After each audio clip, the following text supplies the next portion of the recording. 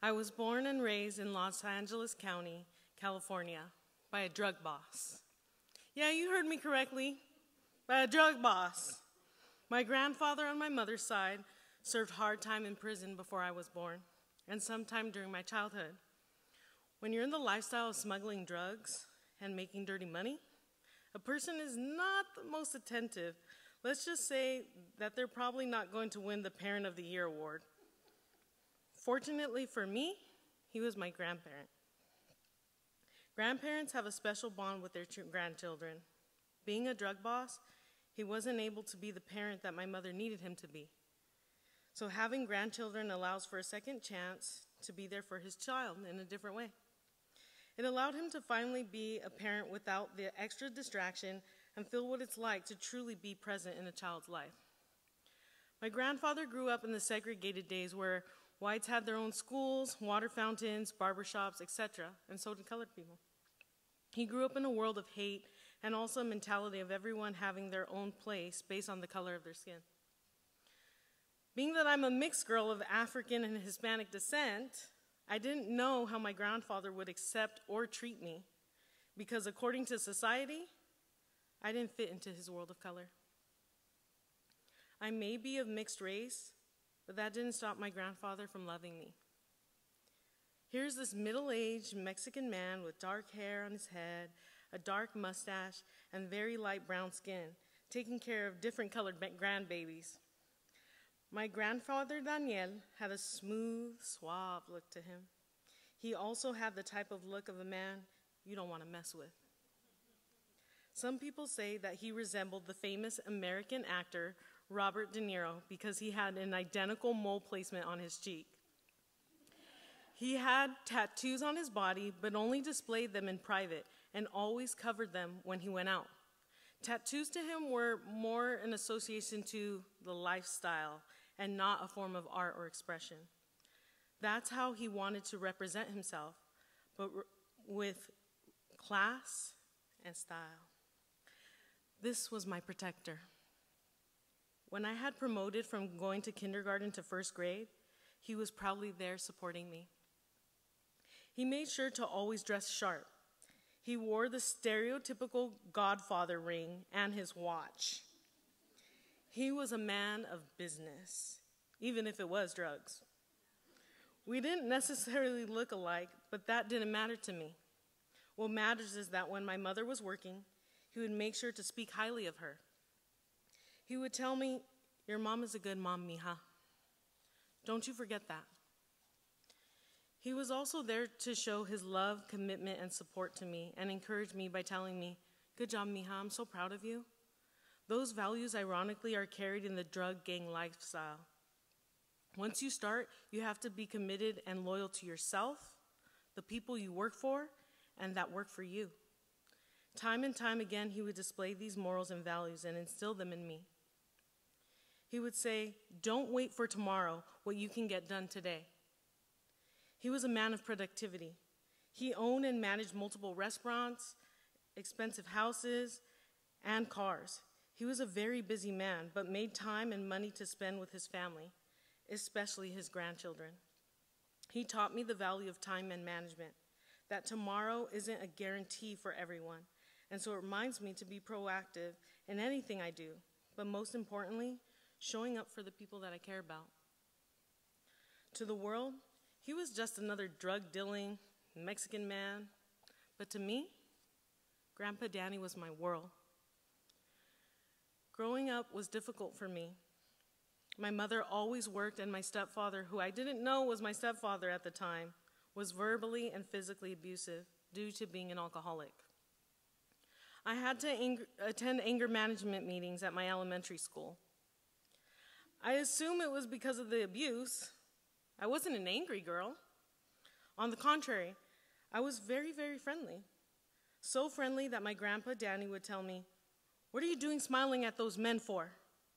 As we were in the grocery store, I had no idea I was doing anything wrong. "I'm just smiling and being nice to people." "You don't smile at older men. Do you understand me?" "But why, Grandpa?" "Because older men are dirty and you don't know what they're thinking. They see a pretty little girl like you and will want to take you. I thought what my grandfather was saying was harsh, and I didn't understand at the time that he was just doing what he always did, protect me. I went on to my elementary school's anger management classes, but didn't feel like I belonged. It was difficult for me at a young age to process the abuse that my mother, myself, and my sister had experienced. Although my stepfather was an abusive drunk, my mother and my grandpa, Danny, taught me that I have a heavenly Father that loves me. They instilled biblical principles in me, and I learned to rely on God as my source of strength when my mother and grandfather couldn't be there for me. As a strong follower of Jesus, I would get bullied and not defend myself. I thought, if Jesus didn't defend himself, then why should I? My protector wasn't too happy when he heard this. To be completely honest, he was furious. In his world, when someone was giving you problems, you face them and handle it. Unfortunately, my brain wasn't wired in a way to be violent. All I knew in my early middle school age life was to love God, love people, get good grades, to make my family proud, and remain on the honor roll and cheerleading team. Cheerleading, honor roll, and anything that involved keeping me out at school longer was my escape from the toxic environment at home. School and being with my grandpa Danny were considered my safe spaces until one day at middle school when a girl named Regina had a problem with me. She was one of the popular girls in school that had her own little posse. One random day during PE period, Regina wanted to pick a fight with me.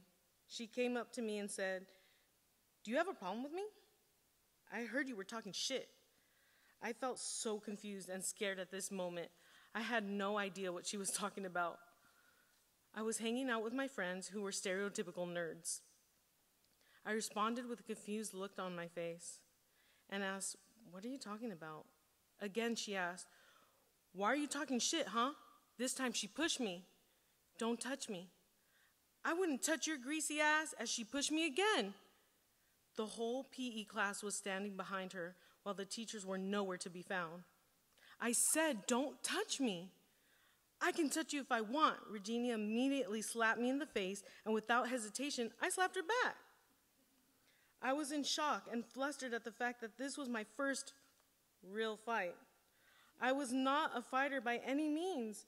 I had seen my grandmother and my tia fight growing up, but no one ever taught me, and I didn't care to learn. But on this day, Regina was talking to me, and my instincts had kicked in. It was the first time I had put hands on someone, besides the casual cat fights I had with my sister at home. One decision can change the course of a person's life. That's exactly what happened to me the moment I went to the principal's office following the fight. I let the principal and vice principal know what had just taken place. I had asked to call my mom. They allowed me to call my mom while also making me write a statement of exactly what happened. The vice principal had called to the PE teachers to send Regina to the office as well. The story of her ganging up on me during PE changed. Her statement couldn't have been further from the truth. In her statement, she said something along the lines of me starting a fight with her. The office already knew that I had been picked on by several others in the past. What was different in this case is that Vice Principal Rosales had told us he used to be a delinquent, a troubled youth. Because of his past, he made a vow to help his fellow Hispanic students to lead them on the right path, and Regina was one of those students. So now I was looking at being suspended the very next day. My mother was in disbelief, and the principal still decided that I should not return to school the next day. My grandfather heard of this and was outraged. Two major things took place. One, my grandfather and my mom did not agree to let me continue attending a school, especially when that wasn't going to protect me and simply use me for my brain to score high on the school's standardized testing. Two, my grandfather brought my older cousin, who was known for fighting, to come and beat the girl that started this whole scandal up. Fortunately for Regina, she was nowhere to be found. It was a rough time for my grandfather.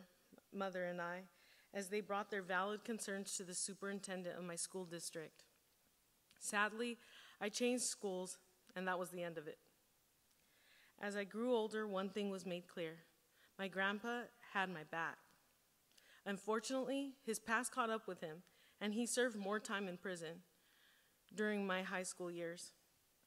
He kept his faith strong in God while he was in and would write to me, "Mija, I love you, and I'm always praying for you. Don't forget to keep your faith strong." He included worship songs in his letters that encouraged him during his time, but little did he know that it was encouraging me too. He didn't stay long because he was connected with family members of well-known district attorneys. When he got out, he continued being the person he always was.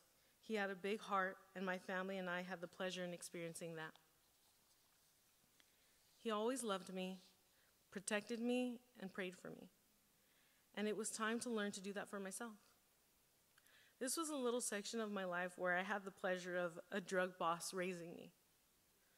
I may not have adapted the lifestyle ways, but I have learned that I will always be a part of my grandfather, and he will always be a part of me. He showed me the true value of the person that I am and the potential of who I can be. I can be loving and kind while also standing my ground and knowing my worth. As an adult, I get to pass down the unconditional love that he showed me to my daughter. That love knows no bounds between God, ourselves, and others. Most importantly, he taught me to stand up for myself because one day he might not be there to do so. That the number one person to love me, protect me, and to do right by me was me. However, I will always be the granddaughter of Danielle Antonio Guzman. I am Guzman. Danielle Uribe.